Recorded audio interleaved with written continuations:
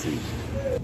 I'm going to try a new experiment. It is barely warm enough out here to actually be drawing on the street, but I think it's going to be better for my general morale if I do, and if this works, maybe it'll be better for yours as well.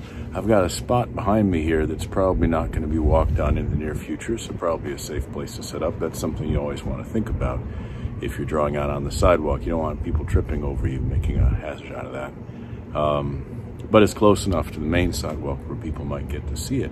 The camera right now where it is not going to be seeing it from the right angle, because if I put the camera there, I would be standing in front of it and the right angle would just show the back of me.